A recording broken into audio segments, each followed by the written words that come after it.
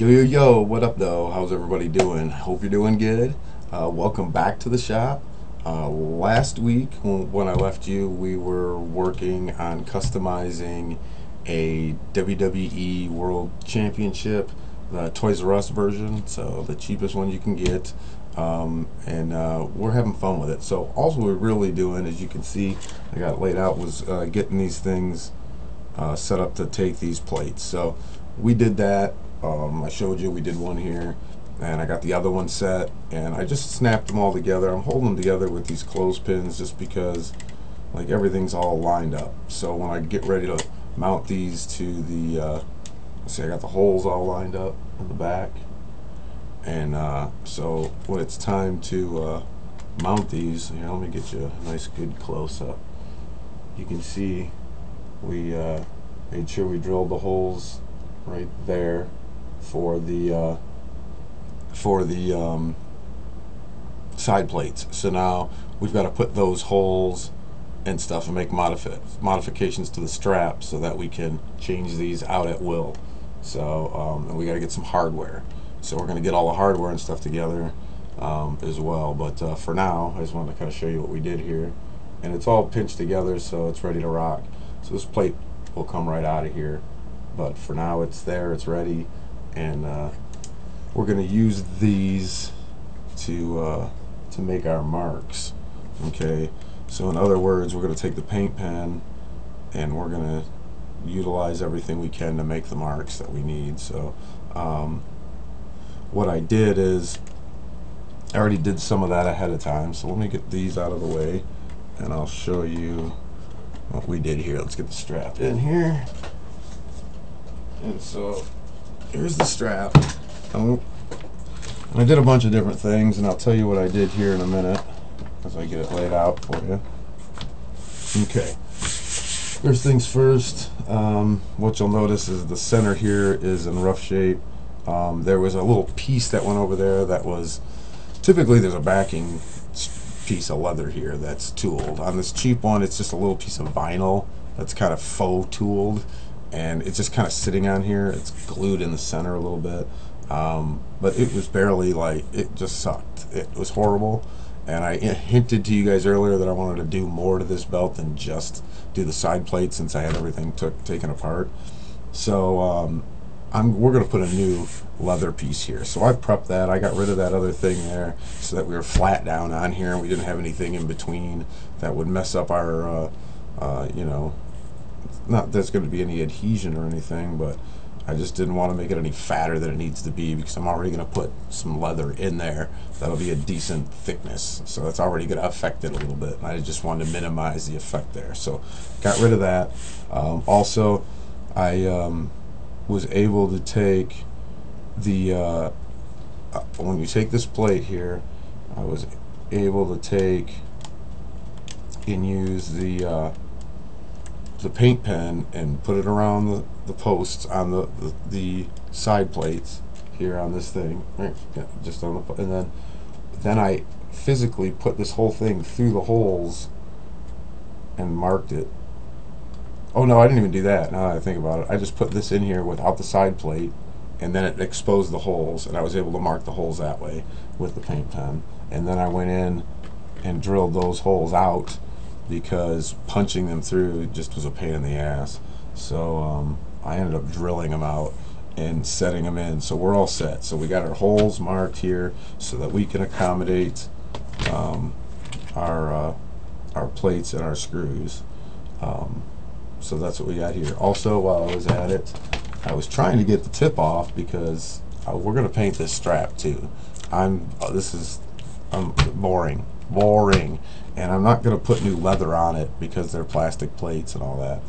But I figured the strap is still like mint as far as these go, and I don't want to spend a lot of money on it. So I had the side plates already, so that's not a thing. And then of course we have almost the supplies I had here. So I am not spending a lot of money. Now if you were going to do this, you might have to spend a couple of bucks to get dyes and whatever, but I happen to have all this stuff here. So for me, this is just time. It's not really materials, because this is stuff I'd have laying around anyway. So, but I couldn't get the tip off. This thing just would not come off, and I don't want to break it. So I did a super duper tape job, hopefully, and did all that. Now, the snaps themselves I'm not going to worry about, because I'm going to leave the snap boxes black to give it a little flair. So, and the way this is stitched on there, that second layer of snap box, I should be able to get right up to that line with these brushes and this cool acrylics that we're going to use to do this. So this one will be fun. This one will be super fun. So we'll make this a little different. We're gonna have some fun with this. So so the strap is pretty much ready to go, other than the dyeing. So we're going to put this to the side, and we're going to worry about this center piece, because we want to have that backdrop behind the center plate looking super nice, and I want to do something more fun than the typical regular. So we're going to do that today. So let me show you that. Once again, just got a few things rolling, so we had it already, so you understand. I went and I dug into my stuff, and oh, I must have put it away.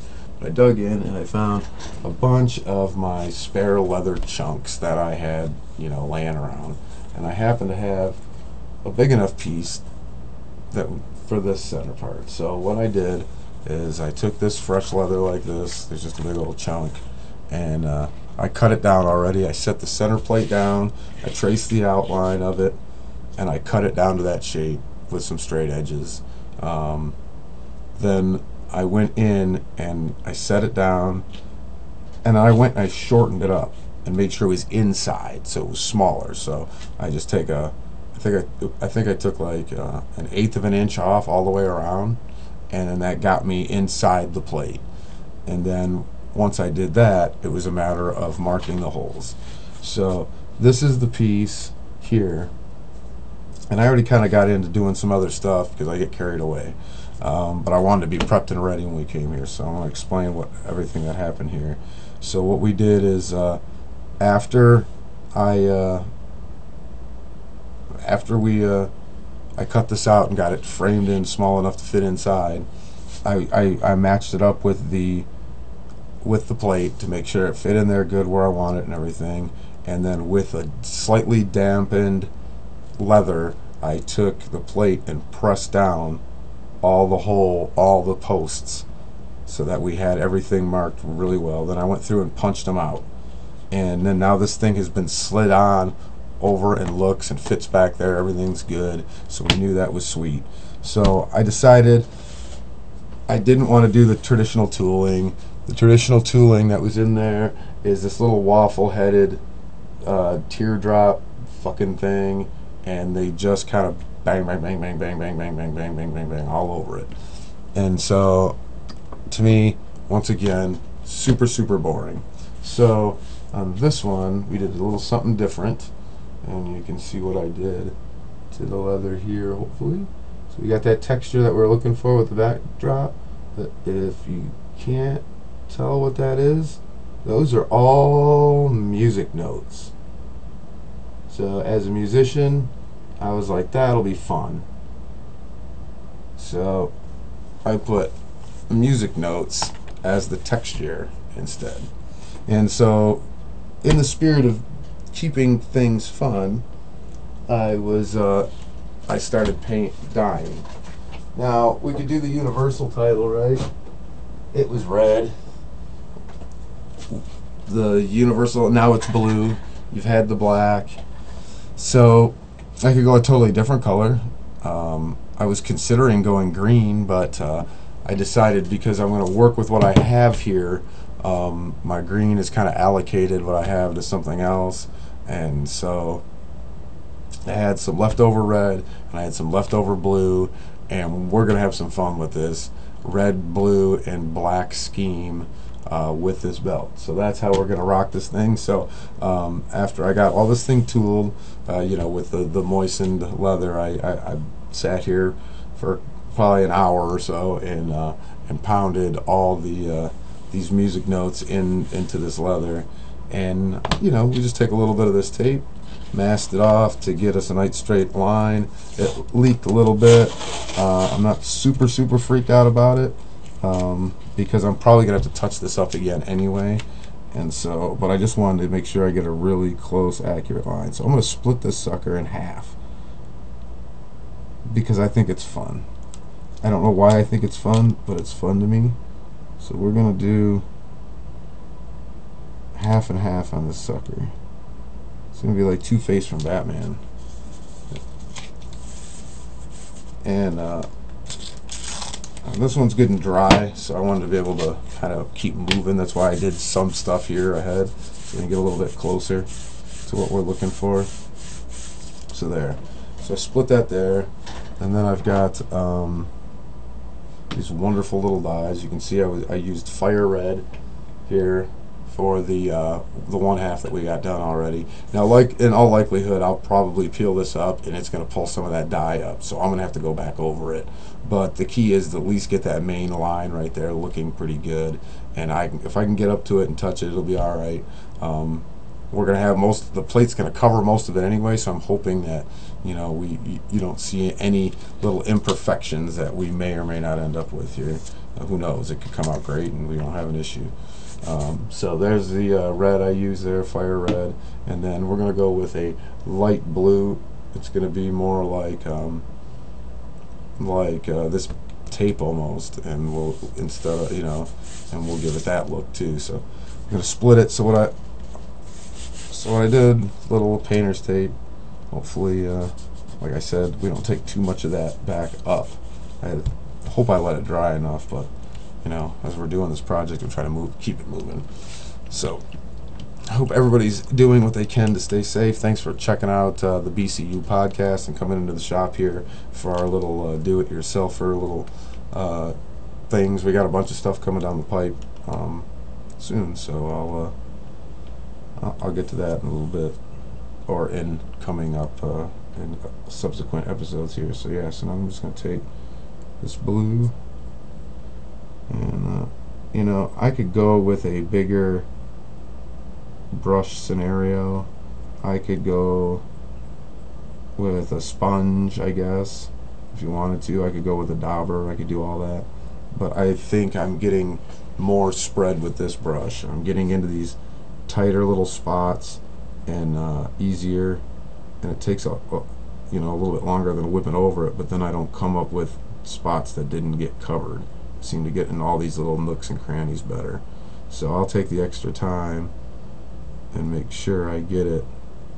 And then if I had a big area, I would be airbrushing it anyway. So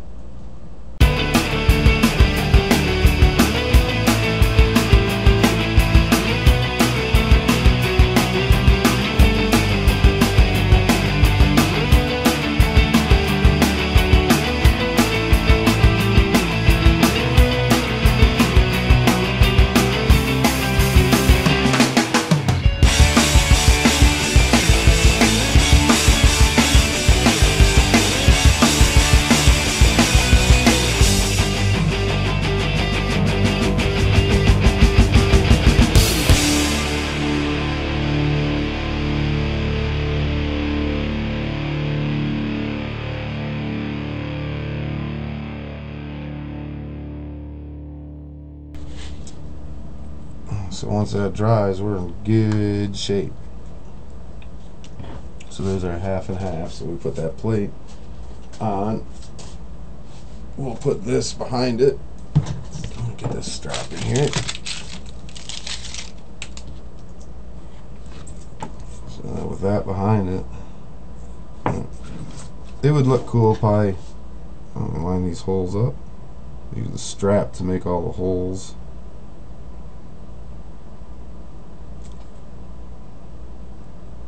That's okay, I had it all figured out. So there. So yeah, that would look a lot better just like that. But I'm not done. We need more than just that. I don't think it just quite solves it. So we're going to do the same thing with the strap. Only, I'm going to do it the opposite way. So it's opposite day. This is going to sit here like that. So I want to make sure that when I tape this off, I get this properly taped. So we're going to say that goes right there. Oh, maybe not totally right there. Let's go right out the center of this other hole. So I'm going to go like that. I'm not going to stick it totally. Now we'll put this back over the holes. Line it back up. Make sure I get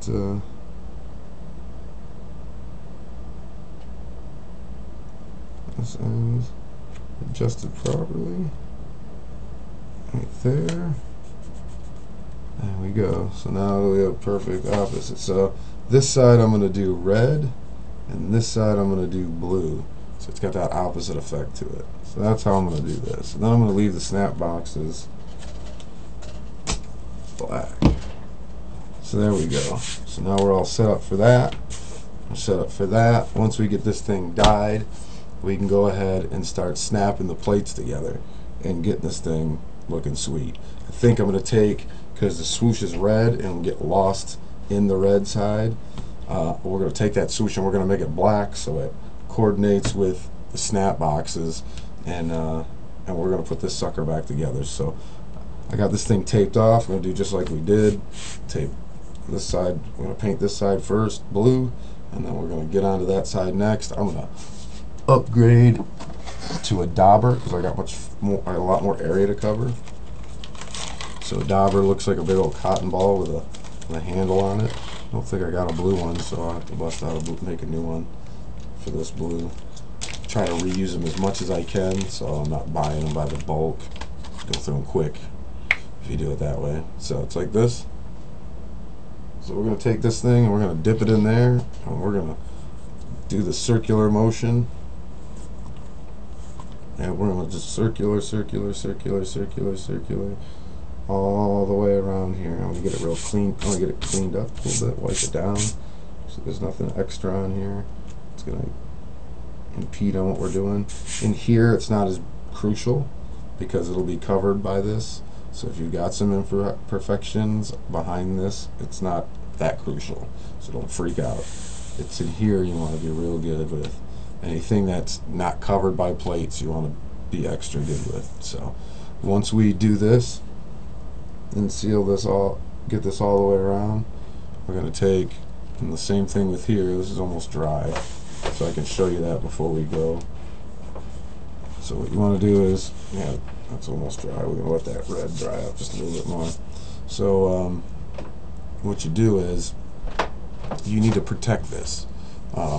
It evens the coat a little bit, gives it an acrylic protectant, and it keeps it from like coming off on your hands over time. So what we're going to use is Resolene. So we're going to take a sponge, and it's going to be just damp enough that it's soft. Okay, I might add a little water to this one and soak it through, but make sure you wring it out real good. You know, essentially you just want it to be. Now this one has got Resolene in it, so you can see it. Look at it, it's soapy. But Resolene is actually, it goes on kind of milky white, but it dries clear, and it's you want to put it on here. Don't skip this step.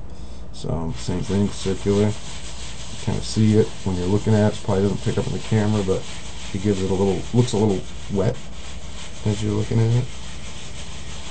This sponge has got plenty in it for this little piece, so I don't have to add any to it. But when we do the belt itself, we might have to add a little to it.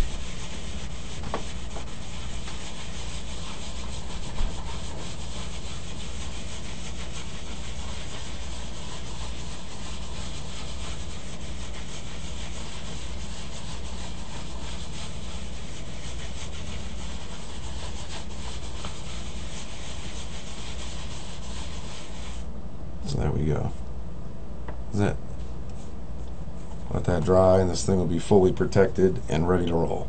So it's got all our holes in it. It's ready to rock for what we need it for, and so this can get put away. We'll let that thing dry, and we'll be good to go. Now it's on to painting, so now the dauber makes more sense. And then and we'll do that. So that's what we're going to do next. We're going to paint this blue, follow the same processes on both sides with everything we did here, and then we can start putting this thing together. So when you get up out of here, thank you for coming to the shop and hang out. Next week we will we'll have this thing all, we'll get this thing all painted up, looking good. We'll get the plates and everything on, and I got one more trick up my sleeve for this project that I'm going to show you that should be super fun. Make this thing super fun. Like I said, just having a blast with this thing and just being playful and goofy. So we're going to do that next week. We'll finish this thing up, and I'll show you what I got hiding in my bag of tricks. So once again, thanks for checking out the BCU podcast here on Studio 57 Radio. Thanks for coming to the shop. Make sure you go to the J-Dub Belts page and check out projects like this and other stuff we got going there, as well as our website, jdubbelts.com. That's 3 B's in the middle. And stay tuned for the YouTube channel for the J-Dubs coming soon. In the meantime, enjoy everything we got on the Studio 57 Radio platform. Thanks for coming to the shop. See you next week.